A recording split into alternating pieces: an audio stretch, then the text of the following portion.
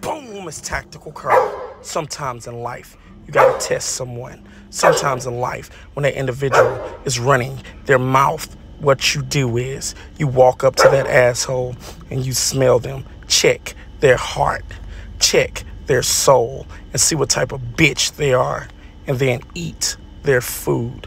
Sometimes in life, you don't have to talk about it, just be about it. Look at this individual running up on this man with a firearm, thinking that he's gonna be an easy prey. Negative Ghost Rider. Boom! Body rocks the motherfucker, slams him on the ground, knee to belly. That's some BJJ shit right there. As he screams for his dear life, throws him. Go, retrieve the firearm. Don't fuck around with the fuck around. Let's go. Stop. You make me sick. Stop. Hit her with that pad. Hit her. Fight.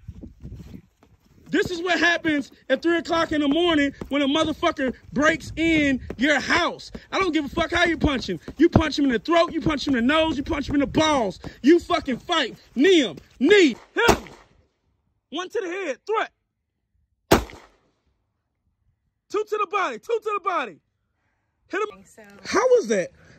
That was a lot of fun, man. It was Your very informative. Your adrenaline is pumping right now. Big you just time. fought that pad. You fought with me for 2 minutes. So 2 minutes in the fight. I just want to reiterate fights that I have been in. 30 seconds of a fight can feel like a lifetime. You have to have that gas. We're in a controlled environment out here. So when your heart rate gets to elevated, the world gets really tiny. So what happens is you need to be ready to fucking rock and roll.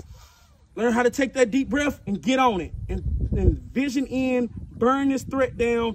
As soon as I smoke check this motherfucker, there's another one. Yeah, he's bleeding out, gurgling on his own puddle of blood, dying at that moment. Where the fuck is the next devil at? Where is he? I haven't found him yet.